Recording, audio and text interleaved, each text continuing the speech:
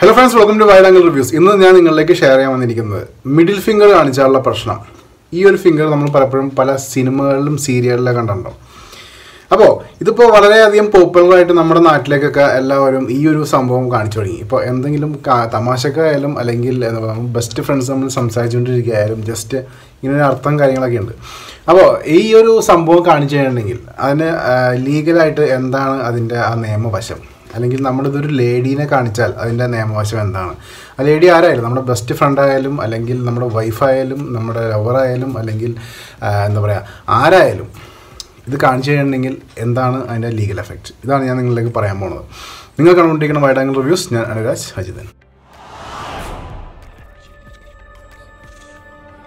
നമ്മൾ പലപ്പോഴും ഫ്രണ്ട്സൊക്കെ ആയിട്ട് സംസാരിക്കുമ്പോൾ, പ്രത്യേകിച്ച് ഗേൾ ഫ്രണ്ട്സൊക്കെ ആയിട്ട് ഇരിക്കുമ്പോൾ നമ്മൾ അങ്ങോട്ടും ഇങ്ങോട്ടും ചീത്ത പറയും, തമാശ പറയും, അല്ലെങ്കിൽ കളിയാക്കും, അല്ലെങ്കിൽ ചിലപ്പോൾ ഈ ഒരു സിമ്പിൾ നമ്മൾ കാണിക്കാറുണ്ട്.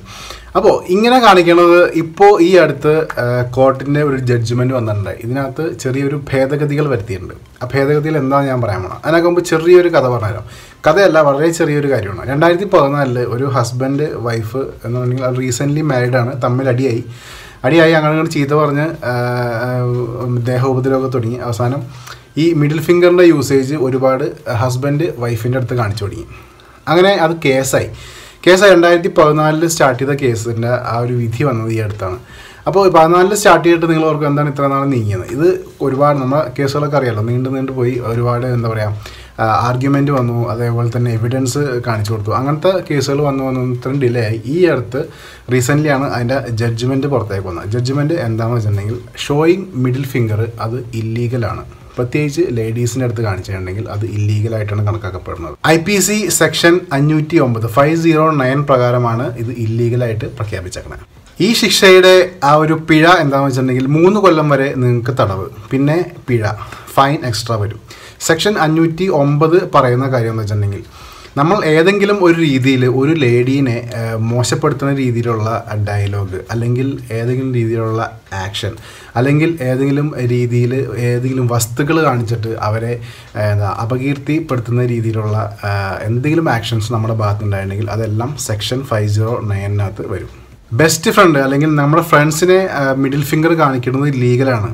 പക്ഷേ അത് വിടുന്നില്ല എന്ന് വരുന്ന ആ ടൈം വരെ മാത്രം. എന്ന് പറഞ്ഞാൽ നമ്മൾ തമാശക്ക് ഫണ്ണിന് വേണ്ടിയൊക്കെ ചെയ്യണമെങ്കിൽ കുഴപ്പമൊന്നുമില്ല. പക്ഷേ അത് ലിമിറ്റ് വിട്ട് കഴിഞ്ഞിട്ടുണ്ടെങ്കിൽ നമ്മൾ ഇങ്ങനത്തെ ആക്ഷൻസ് കാണിച്ചിട്ടുണ്ടെങ്കിൽ അത് ലീഗലി ഇല്ലീഗലാണ്.